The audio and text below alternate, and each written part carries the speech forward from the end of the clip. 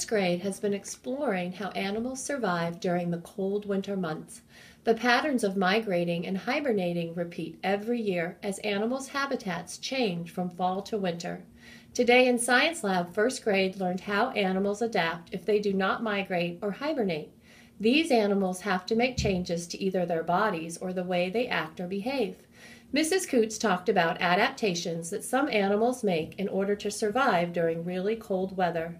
Two adaptations the students focused on are added blubber or a layer of downy feathers. Students were provided different options for surviving in 0 degrees ice water to experience what it feels like.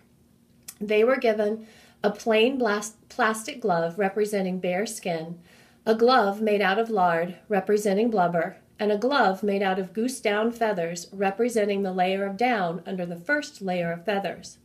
Students wore the different gloves and measured the temperatures inside each glove while in the ice buckets.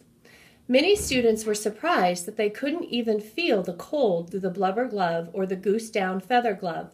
It was clear to all of them that having a nice layer of fat or goose down feathers would be a nice adaptation to help survive in the winter.